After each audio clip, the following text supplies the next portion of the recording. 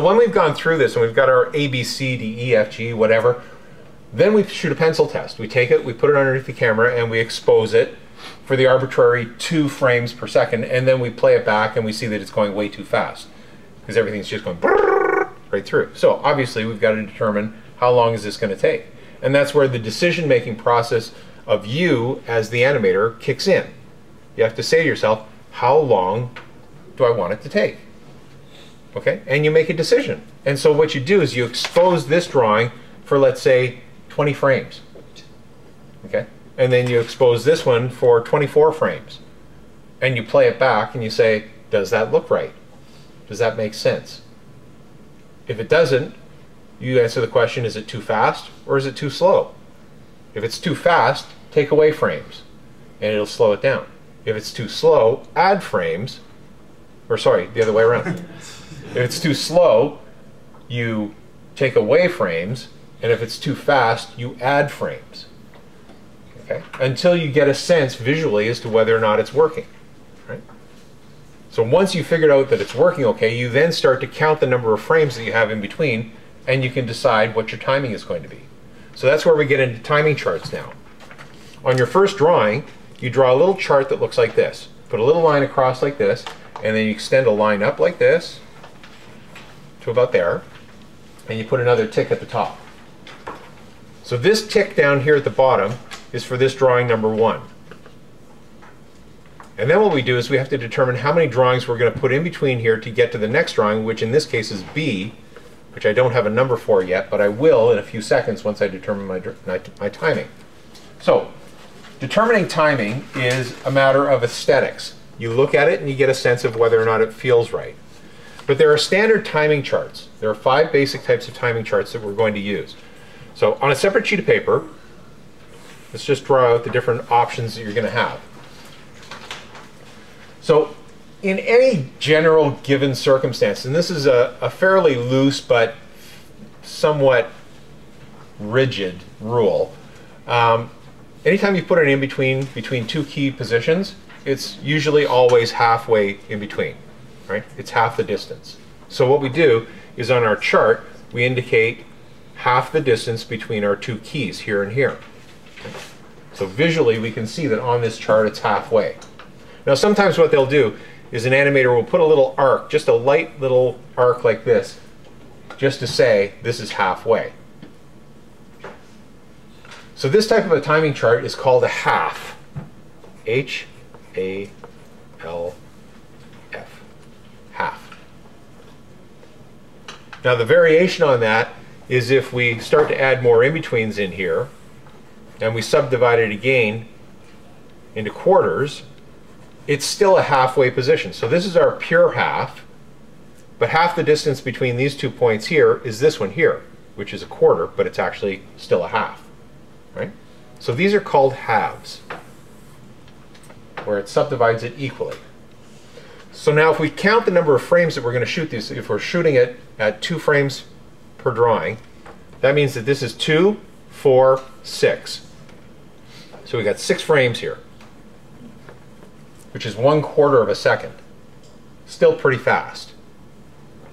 So usually going from one position to another position, that indicates a very fast action. Now we're not just talking about time here, but we also have to consider distance. Right? So if we have a key position that's here, let's say, and another key position that's right there, very close to it on the paper, half the distance would go right there. This, 6 frames for that type of a distance, would be probably appropriate. Okay? It's a shorter distance, and therefore that 1/4 of a second would be appropriate. However, if I had a key here and a key over here, and I dropped it halfway in between there, that's a big distance. That means that's going to go very quickly. Okay, as opposed to this. Right?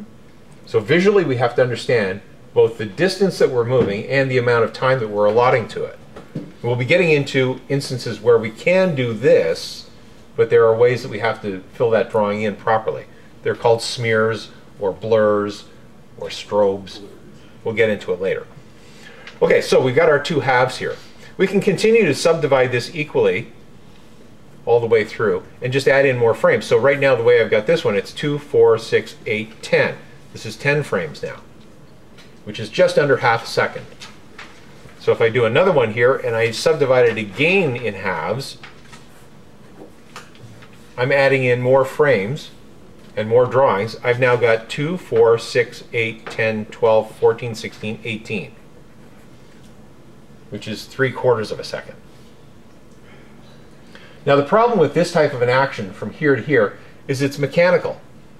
It's all going at an evenly spaced distance all the way through. So it's like an elevator door. Okay, you press the button and the door opens and it goes click, stop. Or a garage door, you press the button, your garage door goes ka-chunk, ka-chunk, and it stops. Right? What we usually do in real life is we have a buildup of our momentum, which is what we call in animation. It's called a slow in, or on the opposite side when you're coming to a stop, it's called a slow out. So the equivalent of this would be if you're driving in a car and you turn it, like you know the sequence of events that you would use for driving a car, right? You hop in the car, you put on your seatbelt, you stick the key in the ignition, you turn it on, just 1 second, and you step on the gas. Are you instantly going 100 kilometers an hour? No. No, because the G-forces involved in that would force your eyeballs into the back of your head. Literally. You would die because you're going too fast too suddenly. And so if we put the opposite on it at the back end, if you're driving 100 kilometers an hour in your car and you suddenly come to an instant stop, you go right through the windshield. It's like hitting a brick wall. Either way, you're going to die without slow ins or slow outs. Okay? So we have to build the momentum up gradually over time. That's why you see your speedometer, when you step on the gas, it goes, unless you're really tromping on the gas, and you go like that, and it goes up faster. It just means you're doing a faster slow in, right? So in order to achieve that, what we do is we have a timing chart that looks like this. We have a halfway, which is the automatic. We always have a halfway position. But by doing just this, it automatically creates what's called the slow in, because the distance from here to here and here to here is less than the distance here to here. So we're building up speed as we go along. We can continue to add in-betweens over here, so we're doing smaller increments over here and building up our speed. Each one gets incrementally larger. And another one in here. Okay, you can keep adding them towards the key, as many as you want to fill in that space, depending on how long you want it to take. So from what I've got right here right now, I've got 2, 4, 6, 8, 10, 12, 14. Just over half a second to get up to my full rate of speed. Okay? So there's 14 frames altogether there. This is called a slow in. SLO-in. Okay?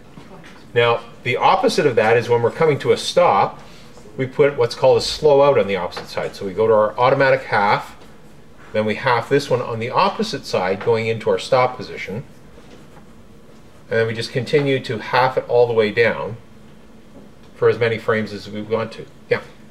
Isn't it the opposite? Because an accelerated motion would be a slow out, and a decelerated motion would be a slow in. You can flip-flop the terms either way. Okay, it just depends on the view that you're looking at it from. So I call this a slow in because we're slowing into the action.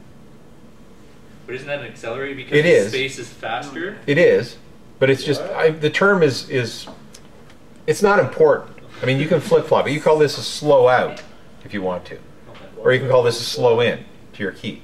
Yeah. We're slowing into the action coming from your stop position, or we're slowing out of the action. Okay, your action is down here. We're slowing out to the end. Okay, so the terms are flip-flop. It doesn't just the theory that's important here. All right. So in this case here, we're slowing out of the action or slowing into the key over here. So we call this a slow out. All right. I think I blew people's minds. Sorry. Well, the terms are interchangeable. Okay, you can either call it a slow in, or you can call it doesn't matter. The idea is that we're gradually building up speed or gradually decelerating, right? That's the idea, is you don't want stuff to be abrupt. You never want something to suddenly come to a stop abruptly, which is what your evenly spaced in-betweens would do. And this is what about this last week, that people think that computers do all the work for you. They don't. Computers are mathematical instruments that when you give them a start position and a stop position and you say, take 10 drawings or 10 frames to do this, it will subdivide it equally. There is no such thing as a slow in or a slow out to the computer. You actually have to go into what's called a graph editor and manipulate the graph in order to create a gradual slow in or slow out to it. Okay? So again, it's you manipulating the computer to tell it what to do. It won't do it for you. Right? So we got halves, we've got slow ins or slow outs. A variation of the half, and this is only in rare instances, and I'll explain why you might do it, would be what's called thirds, where we subdivide the space into thirds here. The reason for thirds is this. If we have an action that's going from here to here, and our total is 6 frames, and we find that it's too fast, and so we drop in 2 in-betweens on either side here, and it changes it to 10 frames, it's too slow now. So what we do is we do this. We put it on thirds, so we've got 2, 4, 6, 8. 8 frames. So it's half the time between 6 and 10, and this could turn out to be exactly right. Okay? So you wouldn't want to default to a slow in where you're doing this instead. You put the halfway position there, which this one here is too fast. You don't want to put quarters in because it's too slow, but you do this, and you still end up with 8 there total, but you've got to slow in on the one side. You still want it to be a constant rate, so you divide it into thirds instead. Okay? Which is a little bit tricky, because if you've got a distance from here to here, you have to find the 1/3. Finding a halfway position is easy. Just put it halfway in between. But to find the 1/3 position is a little bit more difficult. It's easy once you've got your 1/3 position, because then you're halfway over here to get your other third. Right? So it's just getting that first one done, which is the tricky part. Okay? But it's an option if you want to get your timing precisely halfway in between. So I'm sure some of you are asking yourselves, what's the difference between 6 frames and 10 frames? Is it that big a difference? Yeah, it can be sometimes. It can be the difference of 1 frame can make a difference. I've played around with animation where I've shot the whole thing on 2s and find that certain parts are a little bit too slow. And so what I do is I go in and I take one drawing and I knock it down to 1s and then play it back, and all of a sudden it's nice and crisp and it works really well. Okay? So yeah, a frame can make a huge difference. The general public won't notice it, but aesthetically you as a professional have that control to play around with it. Okay? And that's what we're always striving for, is, you know, perfection in our animation, trying to make it the best it can be. And so that allows a little bit of leeway for it. So we've got halves, slow in, slow out, and we've got thirds. Oh yeah, I forgot, we can also have a combination of a slow in and slow out. Okay, you can combine those together, where you take your timing chart like this, you put the halfway here, and then you got to put quarters on either side, but then you can slow in over here, and you can slow out on this side over here. Okay, so you can have something starting here, I can slow in, go to a constant rate, and then slow out on the opposite side. Okay? But again, it just depends on the type of action that you're doing. So then our final option now, because we've got halves is 1, slow in is 2, slow out is 3, and thirds is 4. We've got our fifth option, which is called a cushion or a favor. Okay? Cushion or a favor. Those are the two interchangeable terms. The reason why it's called a cushion sometimes, and that cushion would go over here, because it's favoring this key. Okay? The reason we call it a cushion is, I guess the best analogy I can give you is, let's say you're in Fred Flintstone's house, and all of his furniture is rock granite, and you go to jump on it, you're going to hit it really hard. Throw a cushion on it, and you go, ah, that feels a little bit better. It just softens up that impact point. Okay? So it's not as abrupt. So you can combine this with any of these here, except for the slow in and slow out, because it's a form of a slow in, but it's just more of an abrupt slow in. So you might throw it in something like this here, where you've got a distance from here to here. You could put a favor up here towards the key, or you can put a favor over here towards this key. Or same thing on this one here. Put a favor over here or a favor over here. On the thirds, you can put the favor over here or the favor over here. So the favor always goes right next to a key position. Now, one of the major things that you can't do is you cannot slow down an action in the middle of an action. Unless you're doing some sort of a special effect, like characters throwing a ball and you want to go slow motion, and then it speeds up and hits the end. Okay, but that's only a special effect. Usually whenever you have something that's moving from one point to another, like later on we're going to do a pendulum swing, when you start your pendulum over here and it swings down like this, you're not going to slow it down in the middle like this and then speed it up to this side. What's causing it to slow down? Okay? There's nothing there that's causing it to slow down. Momentum is building, gravity is pulling it down, and it's going to go its fastest right here, and then it's going to slow down because gravity grabs onto it and its weight is going to pull it back down. Okay? Which gets us into Sir Isaac Newton and his laws of physics. And one of his laws of physics is that once you set an object into motion, it continues in motion until something affects it. Okay? Whether it's a surface, texture of some sort, or gravity, or another object that will cause it to stop and change its direction. In a character, the most obvious things that are going to affect your character are A, gravity, because your character can't just be floating in the air, right? Unless they're in outer space for some reason. They have to be grounded to the ground. So when a character jumps up, eventually gravity is going to take over and it's going to pull them back down and they're going to descend back down to the earth. The other thing that's going to affect your character are their muscles. When you push some part of your body in one direction, eventually you're going to reach a point where you A, are going to lose your balance and fall down, or you correct yourself by counterbalancing yourself and pulling yourself back over by affecting your muscles and causing one part of your body to shift to another position. Okay? So we're going to do an example of this. Okay, so everybody stand up and move your chairs so that they're out of your way. Slide them into the table.